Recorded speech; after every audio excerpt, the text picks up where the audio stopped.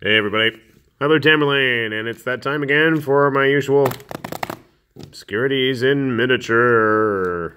I don't know why I had to do that, but today I got a box, or a package to be technical, from Oathsworn Miniatures. This is another of their Burrows and Badgers. You can't get enough of those quaint English animal folk. Okay, screw it. It doesn't want to work. So, as always seems to be the case, we get these cool little business card holder boxes that are taped together. Oh my goodness. This is why we plan these things. You know what? I'll be back. I need to get a knife and we're going to slice these things open. So, after a bit of fumbling around, we managed to figure out how to use a knife and cut these open. So, in case you're not familiar with Oathsworn Miniatures, I know I've talked about them before. I'm sure I'll talk about them again. Primarily, these days, they're known for two main lines that they've been putting out. They have their Heroines and Sensible Shoes, which is a line of female adventuring types, player characters for various RPGs from various races, all dressed appropriately. And then they have their Burrows and Badgers line, which is what we're going to be looking at today. So, no, these are not Burrows, nor are they Badgers. We'll set those to the side there. Let's see what's in box number one. Now, I ordered a bunch of their fighters this last time around. So, I saw some pictures online of what these figures are looking like, and I am eager to see my own. And I'm even more eager to someday paint mine. So it looks like we got either, it looks like a rat or a weasel with a blunderbuss. I'm guessing a highwayman or a bandit. It would probably help if I check these things out ahead of time online before I start doing these videos. But you know what? I won't and I don't care. And you're not my mom and I don't have to listen to you. So, blah. I'll put him there. And that's the man I'm looking for. Just in case if you're curious to run this stuff for any type of various RPG outing. We'll have our good old Inquisitor Witch Hunter dude there. And so next up we have somebody with a bow and arrow. It looks like a shrew or something, or a squirrel possibly. It's got a big bushy tail wrapped around it. Okay, I'm going to guess squirrel with that tail. I will put in the notes below what everything actually is, but there's your new figure for Rangers of Shadows Deep if you need a new Ranger. Alright, and oh, this is one of the freebies. I guess I opened the freebie box first. A signpost. Garoby Duggeton foxholes. Okay, I can read that. Duggery, maybe? I don't know. I'm not sure what it is. But it's a nice little piece. Probably once it's given a nice wash, we'll be able to see what it says. And there's something hidden. Oh, another baggie. Ooh, a big one. Am I going to be able to not clobber all the other figures with it? This looks like they're Highlander. They did do a Highlander, I believe. Can I get it out of the bag? Let's find out. What do we have here? A nice true Scotsman. Actually, that's a really nice sculpt. He's big. I mean, he's bigger than the Witch Hunter even. So yeah, check that out. So that's my first box here. And there's more where that came from. So we'll bust those guys out in just a sec here.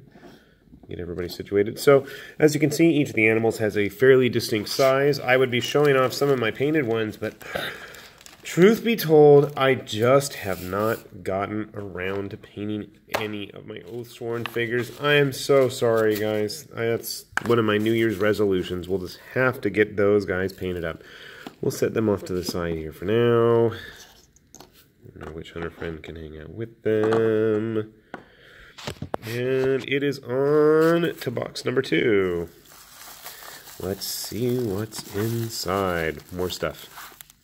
Alright, well, we got another birdie to go along with the birds from the last campaign that I haven't bothered to paint yet. What's frustrating is my younger brother has gotten quite a few of these done, and I just haven't gotten around to it. Was this a kingfisher, I believe? I'm not sure what he was. And I'll ask my budding, oh, God. I don't know what the people are that study birds. My bird man upstairs. And, oh, is this the bat? I have a bat. I'm assuming the bat's a necromancer. He's got a hood of some sort and a cowl. That's about all he has. Does he have a... I was hoping he'd have a blade or something. Oh, he does. It's hard to see exactly without it being painted, but there is a blade in his hand. So I'm going to guess he's some kind of an evil figure. I'll show them all off. I'm just pulling them all out right now. Aha! That's the last one. We'll save him for the end. I believe this is the otter. Was the otter supposed to be a pirate? I don't know. Are my fingers capable of opening a Ziploc bag? That's another good question.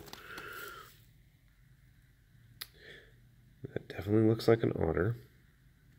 That definitely looks like a pirate. That's kind of cool. If I ever get around to playing some sort of pirate game, that'd be kind of nice for it. Set him over there to the side. And last but certainly not least, we have the biggest of the bunch. And he was a resin figure. Now, there's been a couple resin figures in the Burrows Badgers line. The badger with the pipe being one of them. Looking like he's straight out of a Brian Jacques novel. And who do we have here? The beaver. That's a pretty nice cast. I mean, I just opened this. Check that out. I mean, you know, just a little bit of flaky stuff on there, that filmy, flimsy stuff. That is a really nice quality cast. I am happy about this guy. And he's big. I mean, here, let's get things a bit more in perspective here. So with the human, our beaver friend is already towering above him, and that's without a base. They did include bases for everybody. I know they all have their little, you know, blob base that they're attached to. But no, they do have regular, you know, 30mm blipped bases for everybody. I believe the Badger had a 40 or 50. And obviously it looks Badger. Beaver! I don't even know what they're called. But, I mean, I've really enjoyed just the sheer variety of stuff that has shown up in the Burrows Badgers line. You've got quite a variety of mammals. Sadly, not so many reptiles. And if you know me, reptiles have always been my thing. But definitely a variety of interesting mammals, especially with a very European flair. I know some people have their preferences in terms of, for example, Dark Sword miniatures, Critter Kingdom line. I'm not the biggest fan. I don't know why. I just feel like these sculpts are a lot more characterful.